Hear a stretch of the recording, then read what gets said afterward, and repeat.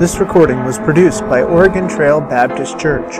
If you'd like to get more recordings, or to leave your feedback, please visit us at www.otbchurch.com or write us at P.O. Box 298, Guernsey, Wyoming 82214. We look forward to hearing from you, and we hope that today's recording will not just challenge your thinking, but will transform your life.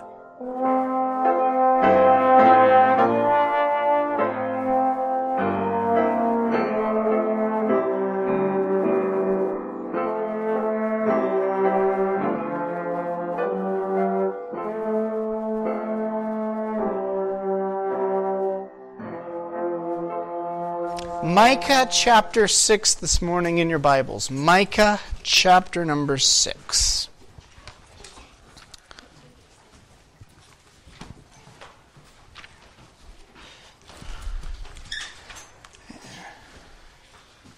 Micah chapter 6.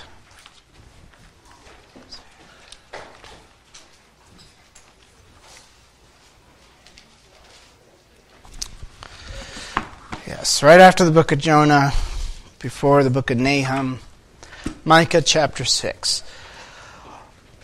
It is the 4th of July this week, and as several of our patriotic songs have already mentioned, what is one of the features that makes America great?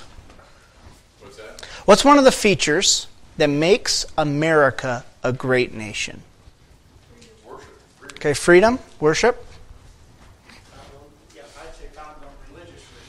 Okay, we got religious freedoms.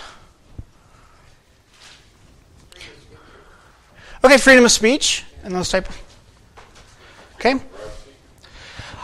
Now let me ask you a question. Freedom of privacy. Yeah, that's true. Yeah. That's slowly going bye-bye. Of course, about all of them are slowly going bye-bye. Freedom is something that is important to our country and our nation. But freedom means very little without something else. It does. Freedom costs a lot. But freedom without justice fails to be free. And that's what I'm going to get at here this morning, is that generally when we think of our land and our country, and the question, I guess, what makes a nation great? Freedom alone won't do it. There are other countries in the world that have freedom. Now, maybe not all the freedoms we have, but there's freedom of religion in a lot of countries around the world, and there's a lack of it in many others. There's a freedom of speech in many countries. There's a freedom of political aspects and a freedom of religion. There's a lot of freedoms in other countries of the world today. But I would like to propose here this morning that more important to freedom is justice. And we'll get into that here this morning. Micah, we'll start reading at verse 1. We're going to read here the first 8 verses. The key verse for this morning is verse 8, Micah 6:8. But let's read the first 8 verses here, and then I'll give you some background to what's going on here in the book of Micah. And then we'll drill down on verse 8 here this morning. Micah chapter 6, verse 1. Hear ye now what the Lord saith. Arise, contend thou before the mountains, and let the hills hear thy voice. Hear ye, O mountains, the Lord's controversy, and ye strong foundations of the earth. For the Lord hath a controversy with his people, and he will plead with Israel. O my people, what have I done unto thee? And wherein have I wearied thee? Testify against me. Let me pause here. The language here in this passage is very deliberate. It's very legal. Okay, so the idea, testify against me, I have a controversy with you. I'm not saying that as much from just the English side. The Hebrew language scholars have noted, this is God saying, all right, let's go to court. Me and you. And let's settle this out.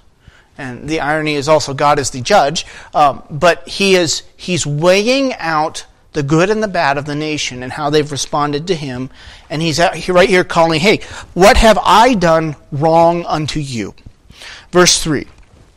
O my people, what have I done unto thee, and wherein have I wearied thee? Testify against me. For I brought thee up out of the land of Egypt, and redeemed thee out of the house of servants. I sent before thee Moses, Aaron, and Miriam.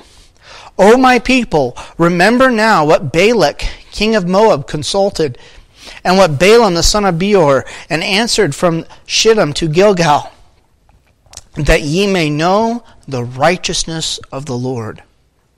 Wherewith shall I come before the Lord?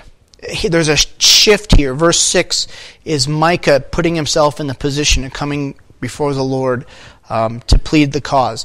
Wherewith shall I come before the Lord and bow myself before the high God? Shall I come before him with burnt offerings, with calves of a year old? Will the Lord be pleased with thousands of rams, or with 10,000s of rivers of oil? Shall I give my firstborn for my transgression, the fruit of my body for the sin of my soul? He has showed thee, O man, what is good. And what doth the Lord require of thee, but to do justly, and to love mercy, and to walk humbly with thy God. Let's pray. Father, we thank you for this text of Scripture, and as we look at it this morning, we recognize you are talking to the nation of Israel, and yet as we are living as Americans in our nation, in America, Lord, we recognize that it's only when we follow your word and your laws and we live by the principles and the truths that you have ordained that we truly will find ourselves blessed. And Lord, you've given here in a certain sense a simple formula, or maybe that might not be the best way to express it, but some key elements of what would make a good nation and what makes good sense in our own lives. What is it that pleases you? And Lord, as we look at this morning, we ask for your guidance in our thoughts and thinkings, and we ask for your Holy Spirit to provoke and convict us in our hearts. And Lord, just show us the areas that we need to change to be more conformed to you. We ask this in your Son's name. Amen. The book of Micah has been kind of a series of attacks and then a little section of hope.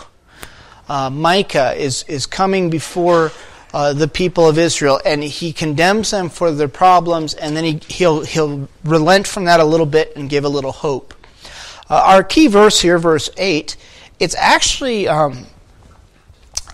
it's engraved or in a monument in the Congressional Library, in the reading room to that library. It's one of the verses that they've put up there. He's shown thee, O man, what is good, and what does the Lord require of thee.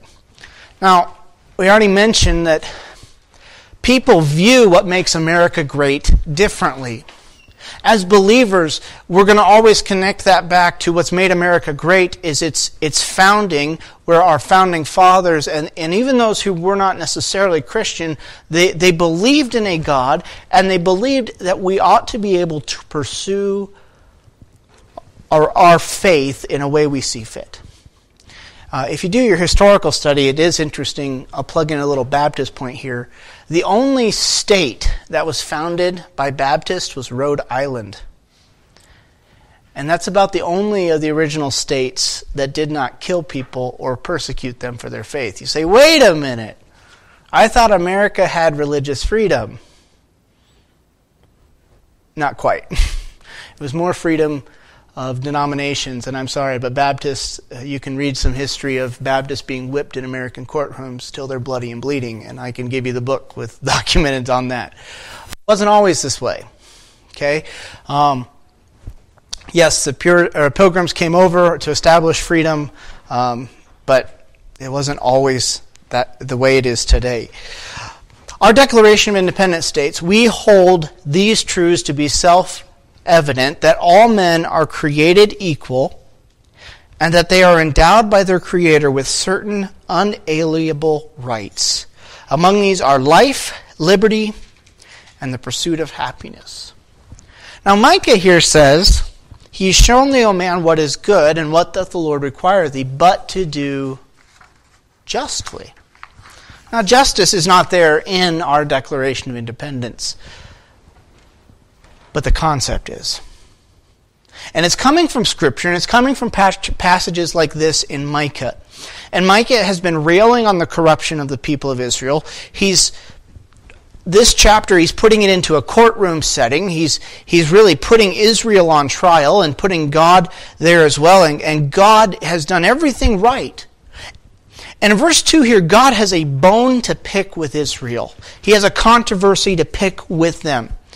And God, it says, Hear ye, O mountains. God is calling on the mountains to be his witness. A phrase or two later says, And ye strong foundations of the earth. Now, in the ancient worldview, they viewed the mountains as what held up the sky. Kind of weird to us, but when you read the book of Job, they thought the firmament, the sky, was a solid dome, which is where some of the phrasing of like heavens is brass and things come from. And they viewed the mountains as what held that up. Okay, God's calling on the very foundations of the earth, in essence, of what their understanding was, to be a witness against his people. He's pleading with them. He has this controversy with them. Verse 4, he describes how I took you out of Egypt. I redeemed you. I brought you out of slavery. You see how justice is also connected with freedom here. There is a connection between the two. Because in Egypt, were they free? No. Pharaoh wouldn't let them go out in the wilderness for a few days to worship. He wouldn't let them do what they wanted to do to worship their God. Let me rephrase that. He wouldn't let them do what God called them to do to worship God. They weren't free. And Pharaoh at that point was the enemy. But the truth is, as Israelite history went on, they became their own worst enemy. As they came into the promised land, they were supposed to stay distinct and different from the Canaanites. And in the end, they were just the same as the Canaanites. They worshipped their gods. They followed their practices. They sacrificed their children. They did the same thing. Verse 5 here of the text says, O my people, remember now what Balak, king of Moab, consulted, and what Balaam, the son of Beor, answered him from Shittim unto Gilgal, that ye may know the righteousness of the Lord. Now, I covered this recently, but this is referring back to the book of Numbers. And what a boring name for a book, but in Hebrew it means the wilderness, or the wilderness wanderings. And here the book of Numbers is this cycle of events as God's people, who he redeemed, he gave freedom to, he established them as a nation, he makes his covenant with them, he provides for them. They complain about the manna. They complain about the water. They complain about this. They complain about that. They complain about Moses' leadership. The group wants to split off and go back to Egypt. And it's one failure after another to trust God. The God who parted the Red Sea. The God who brought them out of Egypt. The God who rained 10 plagues on Egypt and destroyed everything of Egypt. Their economy, their military, everything was wiped out. And they have the gall to complain. Isn't it true? Just like today. And the book of Numbers ends with this really weird story. And it's got Balaam, who is he's not a prophet of God. He's more of a pagan soothsayer, is really kind of more what he is. And the king summons him, and it's kind of odd because Balaam here, God says to him, and God is not limited to who he speaks to. Okay, God does not have to only speak to his followers. But God says to Balaam, no, don't go to the king. And says that 2 times, and finally the 3rd time, God says, fine, go. And we get the story of the talking donkey and how God was upset with Balaam and this, that, and the other. Well, Balak, the king, has Balaam stand up there on the hill, and Balaam's job is to curse Israel. And as Balaam goes to curse them, he blesses them. Balak, the king, is not so happy. So Balak brings him to another little hill or mountain overlooking the camp of Israel and says, now curse them here. Maybe a different location will help. And he blesses them.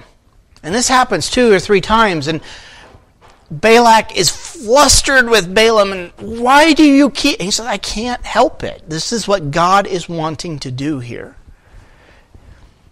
Isn't that completely ironic? That in the mountains, where Israel doesn't see what's going on, there are those who are invoking powers and curses on God's people. And God is protecting His people. God is shielding His people. And God is showing that to this king and this prophet of the false gods, He's showing them, look, you can't touch my people. And while God is doing that to His people, what are His people doing? We don't like your leadership, Moses. We don't like this manna. We don't like this. We don't like that. So here God is, as Micah's portraying this, God has protected and provided and cared for His people from the evil forces without, while within they're complaining and murmuring and really just sticking it to God. God has been faithful to His people when they have been unfaithful and ungrateful to Him. And so this is what Micah's referring back to with this story of Balak and Balaam. As they were cursing it or trying to curse Israel, God was blessing them and providing for them. This is how good God was. And yet Israel continued to turn their backs on God. Verses 6 and 7 here. Therefore night... forgot to turn the page. Wherefore shall I come before the Lord and bow myself before the high God? Shall I come before Him with burnt offerings and with calves a year old? Micah's putting himself as, what is it that I can do and come before God and make things right? Will it be to them a calf of a year old was the premium sacrifice. It was the best to give.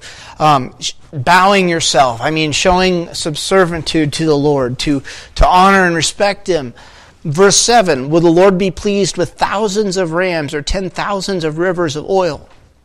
Now, not that anyone even had the economic means to do this, but would all of that please the Lord? Shall I give, and this is where it gets interesting, shall I give my firstborn for my transgression? Now, I don't think Micah here is referring to actually doing this. I think he's mocking Israel. And the reason I say that is Israel, one thing God hated was child sacrifice. All through Scripture. And He didn't want His people to become like the Canaanites and get involved in that. But as we read through the Judges, we have the story of Jephthah, and I know it's a debated story, and I've told you but Jephthah is so unfamiliar with the God of Israel, he's willing to sacrifice his daughter to keep a vow he made. So the first thing that comes out of my house, I'm going to kill it as a sacrifice to the Lord. And you say, well, why would there be animals in the house? Well, that's how they did things back then. They'd have a courtyard in the house. They'd keep the most valuable animals in the house to keep them protected from being stolen and whatnot at night and things. And that carries on into New Testament times. But Jephthah's expecting something else to walk out of his house, not his daughter. But by the end of the book, God's people have so forsaken His laws, they don't know their own God. In fact, as we read outside of the Bible, and even some in the Bible, there were some Israelites who thought they were worshiping Yahweh when they worshiped the sun. There were some who thought they were worshiping Yahweh when they worshiped these other deities or whatever, whatnot. You say, well, how do you know? That's kind of odd.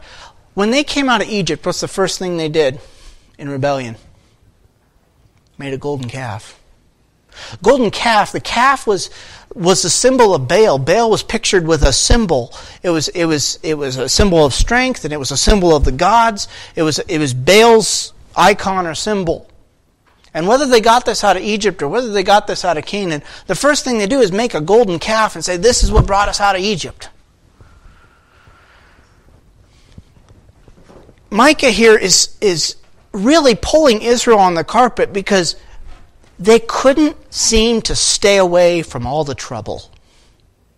They couldn't keep out of the idolatry and the false worship. God had even sent them into Egypt to incubate them from the Canaanites. You say, how does that work? Well, because they were shepherds, Egyptians did not respect or like shepherds. In fact, Joseph says to his father when they're coming into Egypt, he says, hey, don't tell Pharaoh you're a shepherd, okay? Don't tell him that, all right? Keep it under wraps. They lived in the land of Goshen. They kind of had their own community. They had their own little thing going on there. They were incubated to some degree from Egypt. Why? Because they couldn't keep themselves away from the Canaanites. And they kept incorporating their gods and their worship and all that. And they get out of Egypt and they do it right away with the golden calf. And on through their history, they do it over and over and over. They turn to the gods of the Canaanites, and they even get involved in the sacrifice of children. You read through the story of the kings and how in that time they would sacrifice to Molech. And I've illustrated it before, but Molech was often made as a big iron statue. They would build a fire that was inside the statue, so it was kind of like a furnace. And they had, to that statue, arms that would hold a baby. And they would put a child in those arms, and as the iron from the fire would heat up, that child would begin to squirm. And so as the arms were at the right angle, as the fire heated up and the iron arms would get hot, that child would squirm and fall into the cavity of the god Molech, the idol there, and be consumed. Folks, I'm not for the abortion today. But what happens in a medical room today, I just don't see on the same level as I see watching your child go through that. Now, I am not for abortion, and I think it's wrong, and I think it's murder. But there's a certain level to where we're not quite there yet. Okay? But that's what they were doing. They turned their back on God. They turned to every other god, and God is now calling them on the carpet. Well, that leads us into the verse I said was our main one for this morning. He hath shown thee, O man, what is good. Is this sacrifice to Molech good? No. Is worshiping Baal and Ashtaroth and all the false gods good? No. Is it good to offer these sacrifices of oil and rams? Well, yes, those can be good. But God's point here is, look, to come up and to offer all this stuff when your heart is still there worshiping Molech or worshiping Baal or worshiping Ashtaroth, when you're going to offer me an offering and then you're going to turn around and go to their false temples and their false gods, it means nothing.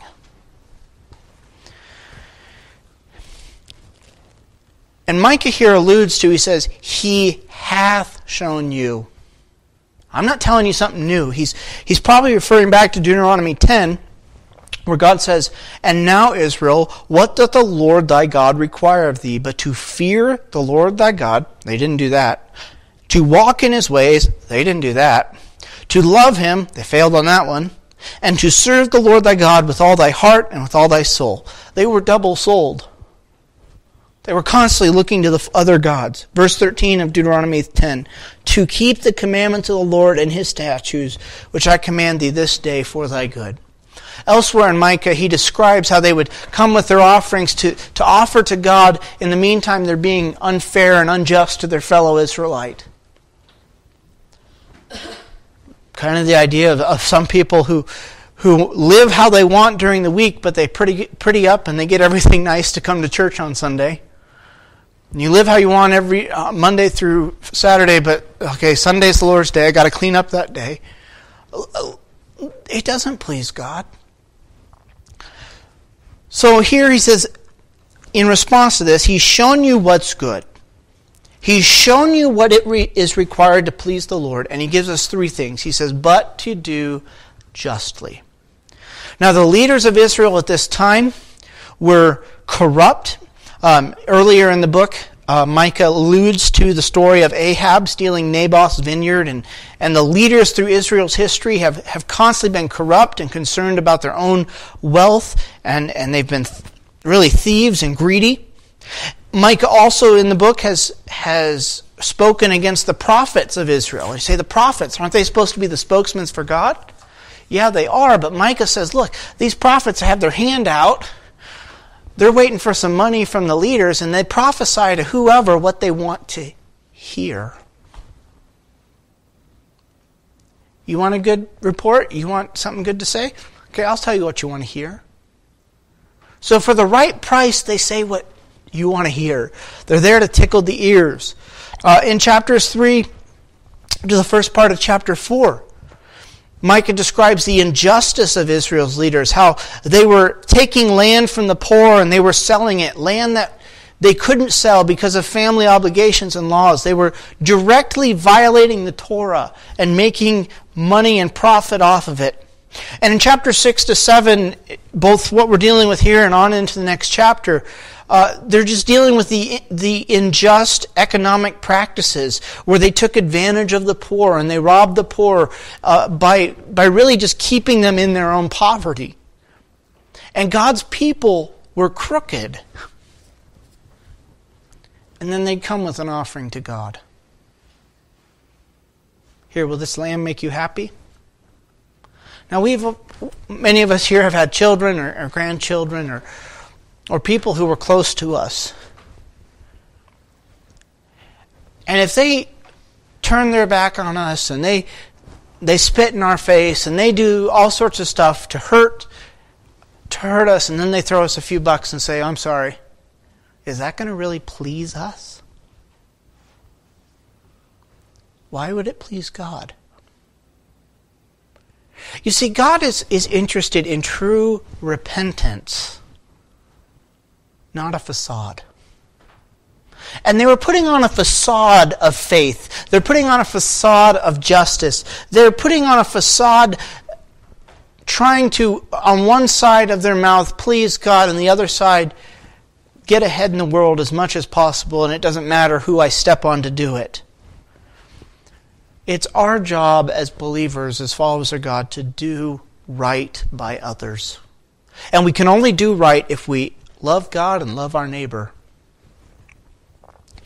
It's our job to do right by the poor. I think this is one of the reasons why America has become a great nation.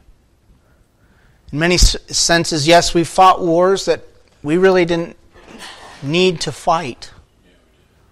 But we fought wars in which those who couldn't defend themselves, we defended. And I understand there's politics involved, and I understand there's not always a clean-cut good and bad guy. I understand that. But the aspect of justice in our country, justice and freedom paired together has been one of the factors that make America great. When we were in Uganda, I wrote an update about this, and the title for the update was, it was one of the few times I had a good title. Love lifted me, but someone else lifted the generator. And what had happened was that in the middle of the night, someone came and cut the fence, stole the generator, and we could see in the morning they drugged the thing. Now you drag a big old generator through a field, you're going to see where it went. We got the local authorities. They wouldn't allow us to touch it, and they wouldn't touch it. Because the trail of that drug generator led to it's called LC3, it'd be like a local mayor type thing, it led to his cousin's house or whatever. So they wouldn't touch it. That is common in Africa. That is common in Uganda and South Africa and Kenya. It's common to have that level of corruption. What do you think that does? That means everyone has to spend more money and more expenses to protect what they do have. That means everyone has to guard what they have more than anything else. And it stops people from even wanting to try. The illustration I read in a book, it really makes a lot of sense. As a truck driver driving with a product from one side of Cameroon to another. And he starts with, let's say, 100 cases of something. And at the first checkpoint, the police officer says, you need to pay me a case. Well, there's no tariff on this. I don't owe you anything. Yes, well, I have a gun and you do not. This is an officer, an enforcer of the law. What option do you have? So, after making it from one side of the country to the other, you started with 100 cases, you end up there with 50. Why do you think the price of products is so high? Why do you think the road systems are so horrible? When we were in Uganda, there was a dam project that it had been funded, but for 3 years nothing had happened because the money was gone. Embezzled. Now that sounds vaguely familiar to some of our systems today in America. But overall, America has established a system of justice that is fair. Now I'm not saying it's always right. Because as long as there are humans and as long as there are people, there will be sinfulness within any governmental system, even no matter how just it is. But most of us are not afraid about a cop pulling us over and taking our money. Now, we might be if we're speeding or we have a taillight out or something. We'll be worried about a ticket maybe. But we're not too worried about the cop taking our money and sticking it in his own pocket. Could it happen? Yeah. It might. Stuff like that might happen. But it's the exception, not the rule. But it only happens for a short time. As long as they get caught. But see, that's leading back to when it starts happening, once someone catches it, America has tried to serve justice. Micah says, hey, God's shown you what's good. Do right. Do justice. Do right by one another. He goes on to say, and I truly believe that's one of the things that has made America great. Not just the freedom, but the justice. It's impacted our criminal justice system. It's impacted our economy. If you're a business opening up in Africa, you have to spend a ton of money into expenses and labor just to protect your product. And you lose a ton of money just by shipping it halfway across the country. But in America, if you want to start a business, this is still the place where people come to start businesses. You want to start a company. Yes, there is a ton of legal paperwork. I understand that. I understand there's a lot of red tape even here in America. But if someone comes and opens your garage and steals all your stuff, and you know who it is, justice will be served. You generally can run your business. You can run your operation. You can do what you want. You're free to open that and do that type of thing. So justice has created for us as Americans, by following that simple command that Micah has laid out here, justice has been one of the features that's made our country great. It's good for our society. It's good for our safety and security. Now, most of us, I know where I'm living, most of us have guns in our house, and yes, we have no problem with the idea of bearing arms, and we are fully ready and willing to use that if necessary. We don't necessarily plan to, but we're ready for that. But we feel safe and secure. Most of the ranches out here have a barbed wire fence. And that's good enough. Now, yes, I know. There's always your argument. There's the exceptions. There's always the exceptions, but the exceptions are so few, we don't have to put up brick walls. Yeah. True, but that's more for the animals than the humans. But we live in such a free and just society where we expect justice. It's more common to see justice served than it is injustice. Now again, it can be wrong, it can be flipped on its head, I understand that. But secondly here, not just justice, but mercy. Now the word mercy, we instantly maybe think of not getting what I do deserve. And that's probably part of it, but the word also carries more the aspect of kindness or loving kindness or loyalty and love. America as a nation, one of the things that has made us great is that we have paid the backs to help the world. You look at United Nations. We've recently had some documents that our president refused to sign because America would be paying the back for a bunch of stuff that we're already paying the bill for. I mean, America sends relief all around the world. When Haiti and Dominican Republic had that hurricane hit, what nation sent the money and sent the aid and sent the help? It was America. In America, it's probably the only place in the world you see something called a GoFundMe campaign, where people put on the internet, I need money for this or that, and other people actually give them money. And this isn't the government giving them money, this is other people. You talk to some of the soldiers and stuff who are on tour over in Asia, and I talked to one guy who was in the Navy, and he said, we were on a humanitarian tour. I said, I thought you were the military. What are you doing? He's like, well, we're just giving aid to all these countries. I'm like, oh, okay. Now, I don't care what your position on the aid is or not. America has been very generous around the world. And we've got the debt to prove it. But the truth is, we've shown mercy. And I think within America, within some of how we help people, we are actually hurting them because of how we do it. But in your life and mine, sometimes we can become so affixed on, I want justice to be served for this person, that we forget God is a God of mercy too. And someone who's willing to turn their heart and repent, He gives mercy. Proverbs said, whoso confesseth and forsaketh his sin shall have mercy. It doesn't say you won't have the consequences. It says there's going to be mercy. It's not going to be as bad as it could be. And we must be a people. God doesn't care about our religious facade if we're unkind and unloving to those around us. And the third thing here, God doesn't care about a religious facade if we avoid Him. It says here at the end of the verse, and to walk humbly with thy God. I think as a wholesale, our nation has been on a path of walking away from God. But I think the word humble is important.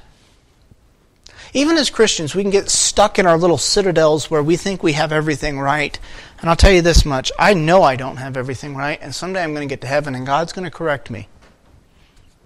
And God's going to correct you. And we're going to get all straightened out one day. But until that day, I'm looking at God's Word. I'm trying to live in light of what I see in God's Word. I'm trying to be accurate and teach what is clear to me from God's Word.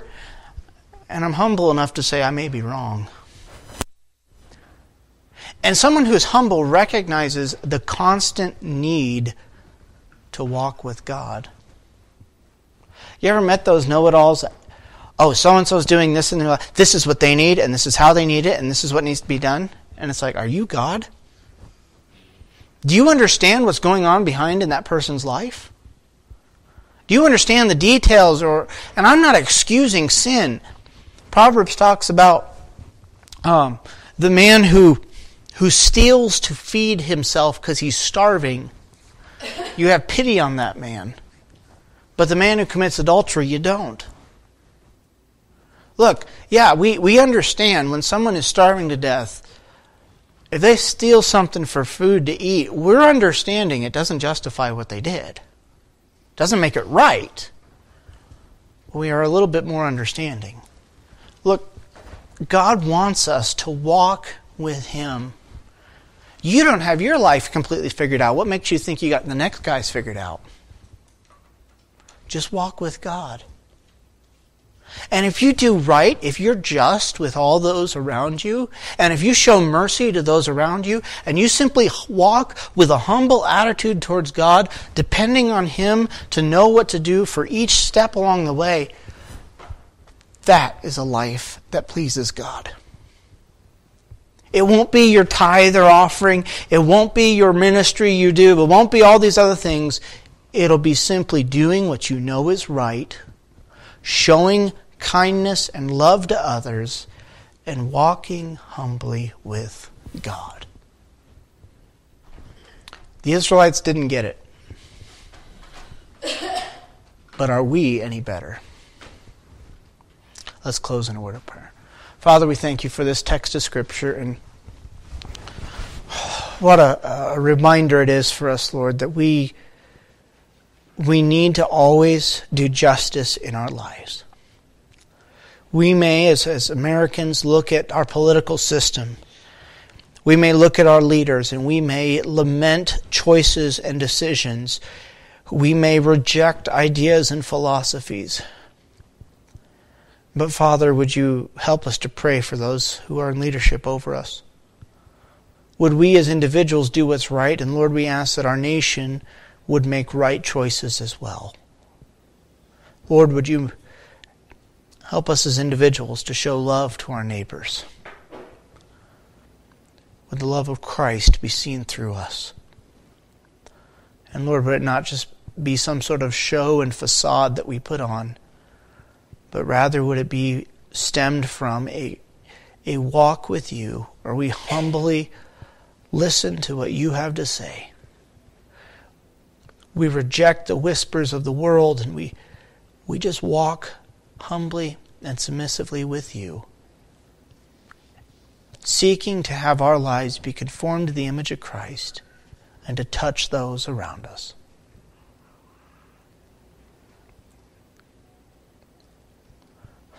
Lord, don't let us be like Israel and neglect your warnings, neglect what you've done. Would you give us that soft heart that is pliable to your word? We ask this in your Son's name. Amen.